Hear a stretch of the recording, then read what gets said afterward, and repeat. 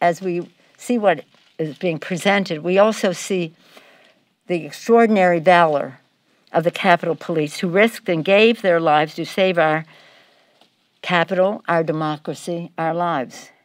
They were martyrs for our democracy. Martyrs for our democracy, those who lost their lives. That is why I am putting forth a resolution introducing legislation to pay tribute to the Capitol Police and other law enforcement personnel who protected the Capitol by giving them a Congressional Gold Medal, the highest honor that Congress can bestow. National Guard not called in anytime, and who ultimately bears responsibility? Are you familiar with what's on the internet now? The service of the Capitol Police Force that day brings honor to our democracy. Their accepting this reward brings luster to this medal.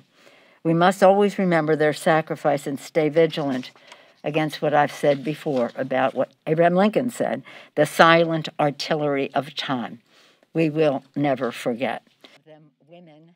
And if the District of Columbia could operate as a state, as any governor can do, is to call out the National Guard without getting the permission of the federal government. It shouldn't have to happen that way.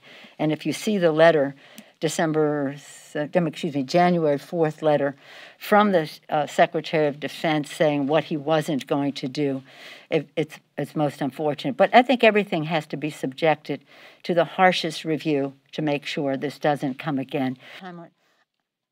I have not said anything. I'm particularly interested in how women are affected by the pandemic, but also by this legislation.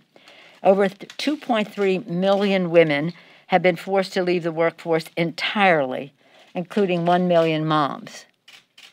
That's why this bill is so important, because it has a strong commitment to child care so that parents, moms and dads, are able to go to work. It has a strong commitment to getting our kids back to school, another path to the workforce for moms. In the bill, it gradually raises the minimum wage to $15 an hour, increases paychecks. In doing so, increases paychecks for 27 million workers and pulling nearly 1 million people out of poverty.